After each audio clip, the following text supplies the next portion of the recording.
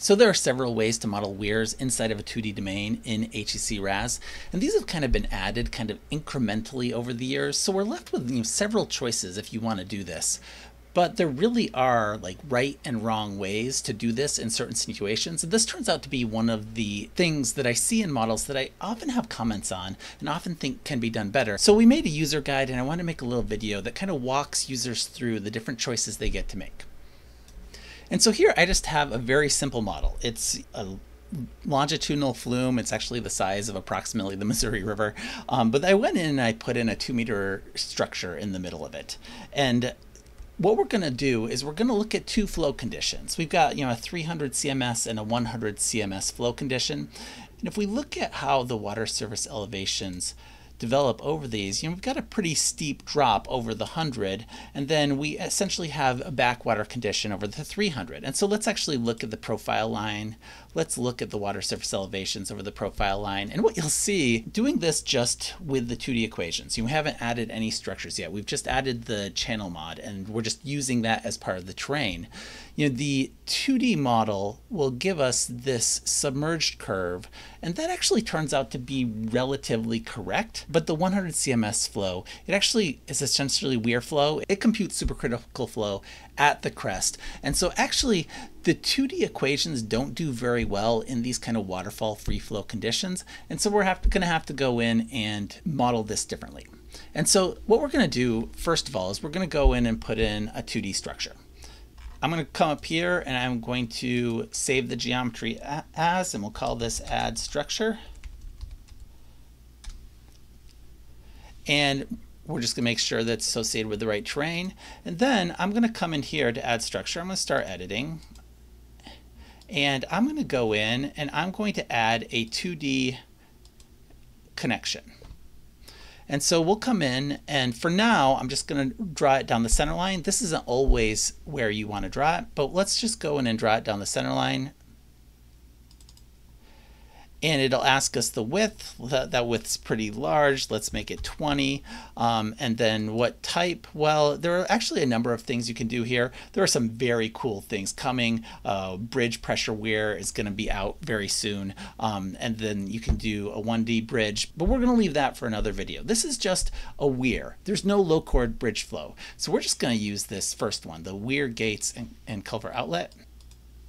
And then the other thing we're going to want to do is we're going to want to enforce that as a break line. And so we'll come in and we'll say, enforce, we only have one, so we can enforce all of them right now. And it'll go in and enforce that as a break line so that those conform to it. And one thing I might do here, you can see that that doesn't line up very well just around the edges. So I might come in here and I might edit the break line properties, give it a near spacing of 25, which is the spacing, but then just give it, a bunch of near repeats. So then when I enforce it, it gives me a better mesh right around the structure itself. So then we're going to stop editing and save. And then I'm going to open up the geometry editor because I want to come in here and I want to open up this SA2D connection. If we open up the new geometry, the add structure geometry, and we go zoom in, you'll see our structure right here along the channel mod that we made. So I'm going to select the storage area 2D connection, and we have a bunch of decisions to make here. This is where we can breach or we can add culverts and gates. We're not going to do any of that stuff right now. The main thing that I want to look at is this right here, the overflow computation method. And that is, what equation are we going to use in order to decide what kind of flow we want over this structure? And so if we choose the normal 2D equation, I think a lot of people prefer this because, well, it has the word normal in it. So maybe that's the thing you should generally do. And it's 2D. It's a 2D equation. So it just sounds better. And so generally, this is, I think, what some people use. But if you choose this in this current situation, you're actually going to get the same result because all it's going to do is it's going to look at the terrain underneath this and it's going to use that for the cell faces and use the 2D equations. Well, how is that different from not having that there at all? It's not. And so if the model performs poorly as we pass through critical depth and have a waterfall condition, it's not going to perform any better for adding this structure. And this is the thing you have to understand about making this decision, is that we're solving the 2D equations. Those equations are momentum equations, and as long as you've got a tailwater down here, you can balance the momentum over these cells. But as soon as you kind of lose this tailwater control, as soon as you go into a plunging or a free fall condition, well then the momentum equation doesn't really work for you anymore. The assumptions of the momentum equation are broken, and what you're going to end up doing is you're going to end up over computing the velocity, and that overcomputation of the velocity is going to result in a lower water surface elevation and more flow over the structure. And so if you're in this kind of free fall condition, well, in that case you're going to want to choose the Weir equation. And so for this lower flow event, I'm going to choose the Weir equation here, and then I'll come in here and I'll save this as Weir equation 100. And I'll go ahead and run, and this takes about 15 seconds to run. And that actually took a little bit longer to run for a couple of reasons. One, because the Weir equation isn't computed implicitly within the matrix. It's an extra solution, so it has to iterate. And then also it's just a little bit less stable because it's not in the implicit matrix. And in this simulation, we did a few more iterations to get through. So there's a little bit of a cost to that. But now if we go look at the result here, if you compare these two, you can see that now the water surface elevation for the Weir is higher.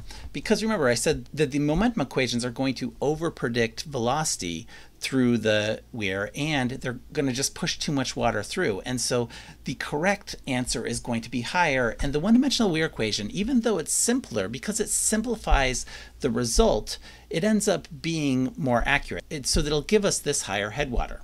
Now, there's still a problem with this model, though. Does this profile look stable to you? Yeah, it's not. And it is computing the higher backwater than the 2D equation, but that's almost incidental in this case because neither of these profiles are particularly stable. So we are going to want to improve this model in another way. Why don't I show you the model and give you a couple of seconds to think about what the problem is.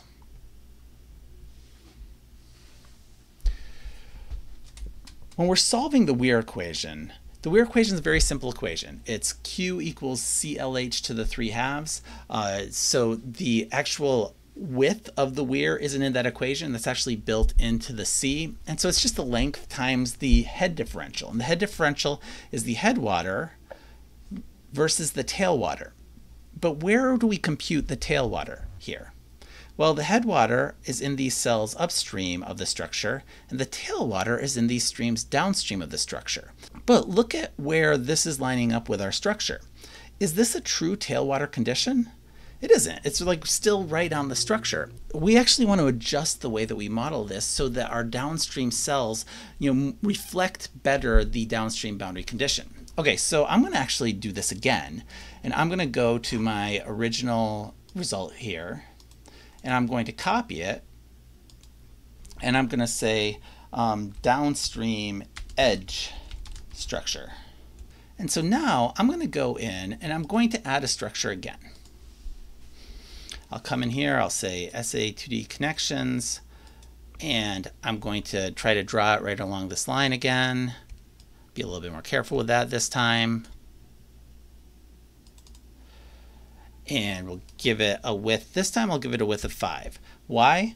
Does that matter? Well, if I'm using the Weir equation, remember the equation is CLH to the 3/2. There's no W in there. This number doesn't actually matter. We're not using this anywhere.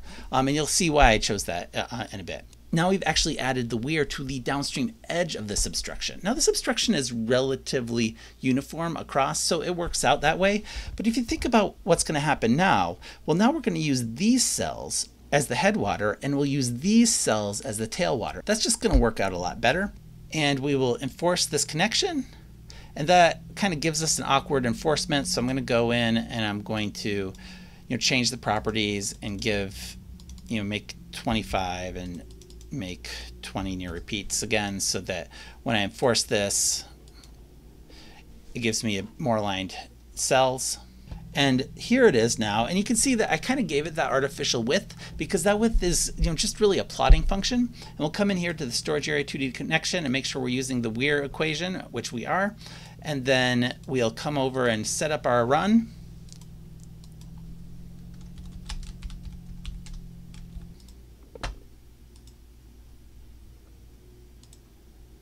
I'm going to run. And so now if we go look at that result,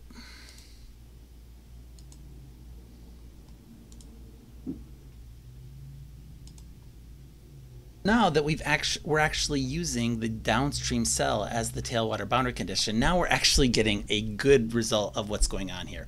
We're seeing that we're actually computing the waterfall flow or the plunging flow over the structure, but we're not using this artificially high tailwater condition. So using the 1D Weir equation actually gives us more stage over the 2D equation, but both of them were kind of artificially constrained by this tailwater boundary condition.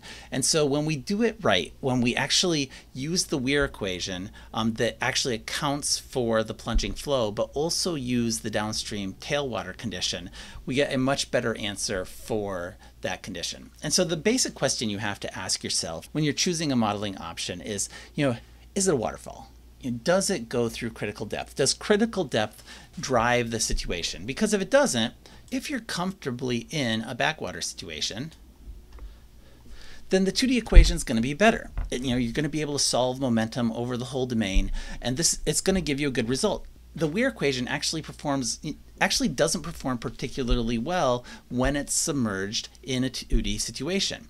But as soon as you go from this condition where you can solve the 2D momentum equation all the way through to some sort of free fall flow, then you're going to have to switch to the Weir equation. But when you switch to the Weir equation, you're going to have to be pretty careful to manage your tailwater to make sure that you have the right tailwater so that you don't artificially inflate the headwater. Here are the final results for both the 300 that is submerged and the 100 that is not. The submerged uses the 2D equations. You can do that either with the structure or without. And then the non-submerged uses the Weir equation and carefully manage the tailwater boundary condition. So we wrote a user's guide on this that goes into more detail and has some cool illustrations that can help you walk through this and some case studies. But this is one of the biggest errors I find in models. The differences in some of these choices can result in several feet of water surface elevation upstream. So it's really important to A, select the right equation, and B, carefully manage the headwater and tailwater conditions when you do.